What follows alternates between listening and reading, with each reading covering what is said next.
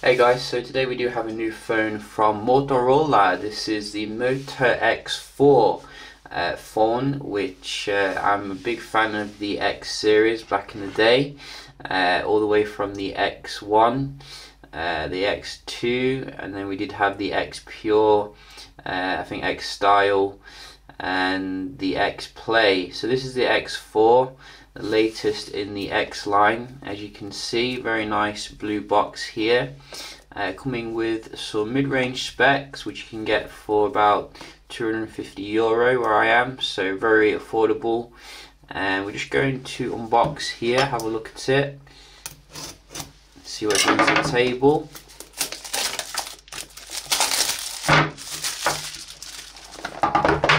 Oh, we have some tape here.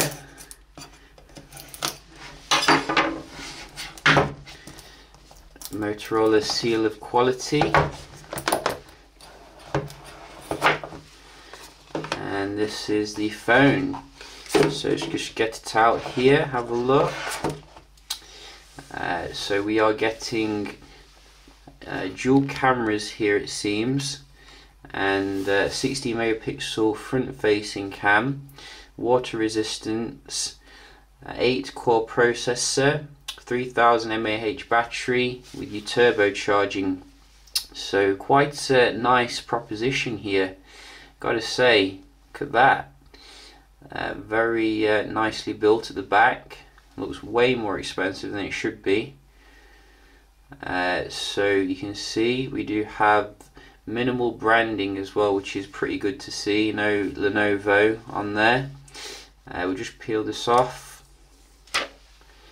and that is a screen. So I don't think it's a bezel-less display, but you know, I'm not too fussed really, as long as it's got quite a nice expansive display. We'll just put that there and have a look what else you get.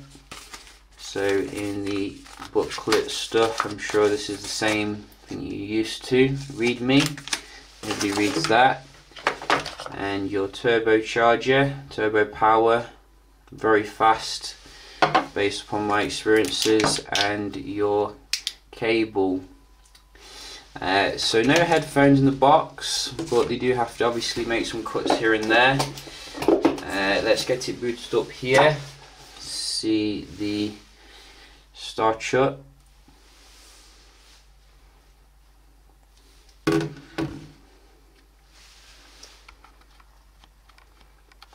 I think Motorola just recently updated the phone as well to Android 8, so that's very nice. Hello, Moto.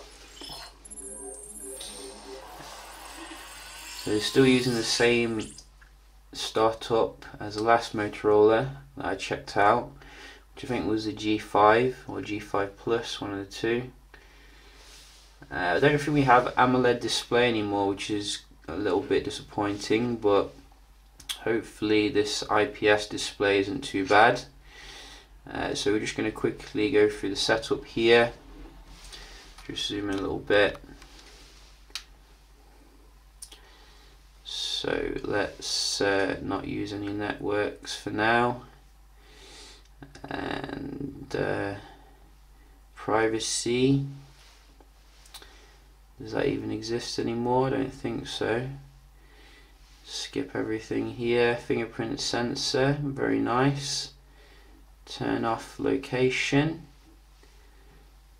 and we're all set.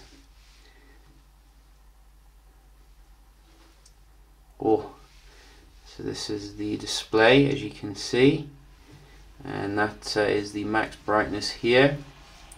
Looks very decent indeed, and has the typical Motorola circle, some pre-installed apps as well, like LinkedIn, Outlook.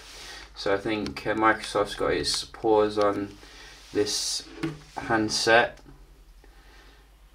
So you can see, as I said, not AMOLED, but very decent in terms of viewing angles. I think the brightness could be a little bit better overall on first impression. Let's just make sure the auto brightness is off. So yeah, it is off. Turn that to 10, and let's see the Android. So 7.1.1, but as I said, I think you are getting Oreo here rolling out for this phone, so that is quite nice. Camera is also quite interesting on this one. Apparently it's coming with like a wide angle lens apparently, and all these like smart features that you can do. So let's just see here the interface.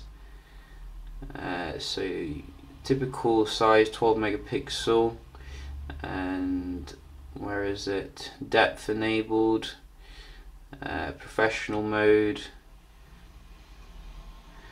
So some good stuff here. So let's just see if we can get something. So let's see, I don't know if this is going to work, but it could do.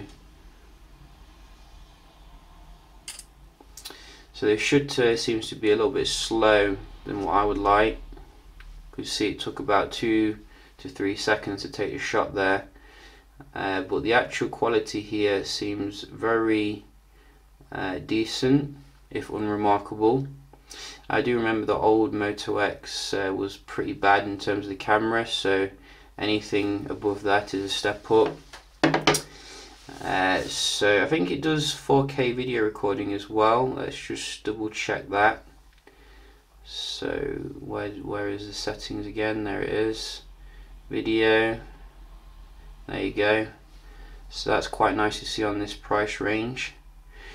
So I'll probably check out the camera, see how it compares out and about. Let's just have a look at the stuff here that you do get on the device. So you get one wallpaper, which is a bit mean, but you know, it's quite a nice one nevertheless. The phone feels quite responsive here, you know, coming in and out of stuff. I think it's coming with 3 gigs of RAM, so not the highest, but as you can see it seems to push the Android quite nicely, and that is what you need really. So yeah, we'll do some videos on this one, checking out the performance. Just a quick unboxing of Moto X4. If you've got any questions, let me know. Hope you found the video helpful. And is it dual SIM? That is a good question. Let's just see. It could be dual SIM actually in some markets. Let's just get a pin, because that could be quite useful for some people. So let's just go here. I think it supports, yeah, so it supports your micro SD, but not dual SIM I don't think in this market.